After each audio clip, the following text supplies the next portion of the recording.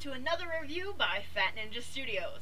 I'm your host, Jackie K, and today we're making our way through Don't Breathe 2, a sequel to the surprising smash hit Don't Breathe by Fede Alvarez. Before we venture into darkness, however, please like the video and subscribe to our channel. Don't forget to touch that bell icon to stay up to date with our newest releases. Alright, follow me! The film starts off 8 years after the events of the first film. Norman is living in a house with an 11-year-old girl named Phoenix and their Rottweiler Shadow, who he tells that her mother died in a house fire.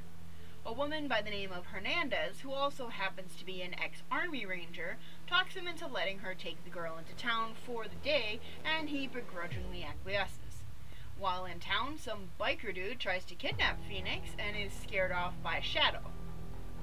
The biker and his gang follow Hernandez, waiting for her to drop the girl off before stopping her and then killing her. They also lure out the dog and kill it. Bastards. When Norman goes outside to try to call the dog in, he finds its dead body, and suddenly the gang break into his home trying to kidnap the girl.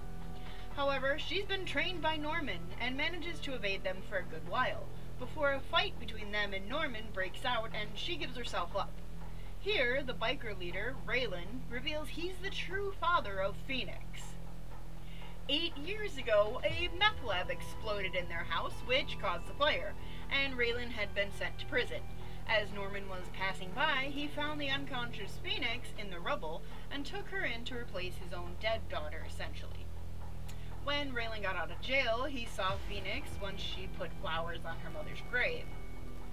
Phoenix then gets knocked out by one of the other gang members, and they leave Norman in the house, setting it on fire and trapping him with their own dog.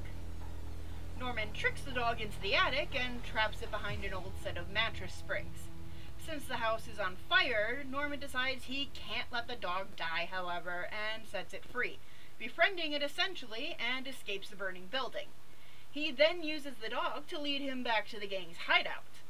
At the hotel, Raylan reveals that Phoenix is actually named Tara, and her mom is still alive, just terminally ill.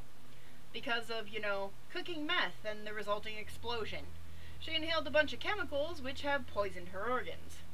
So basically, they plan on cutting little Tara open, extracting her organs, and transplanting them into Mom. Wonderful. They get ready to do the procedure, but just then, the power goes out. Norman has arrived, and he takes out most of the gang pretty easily. He kills the surgeon, who inadvertently shoots the mom, and then gouges out the eyes of Raylan to leave him for dead. Norman then tells Tara the truth about himself, basically the events of the first film, and tells her to leave. He is suddenly stabbed by Raylan, who is miraculously still alive, at least for a few seconds, before Tara stabs him. Tara tries to save Norman, but he tells her that she already has, and then he dies. Tara then flees to a children's home and introduces herself as Phoenix.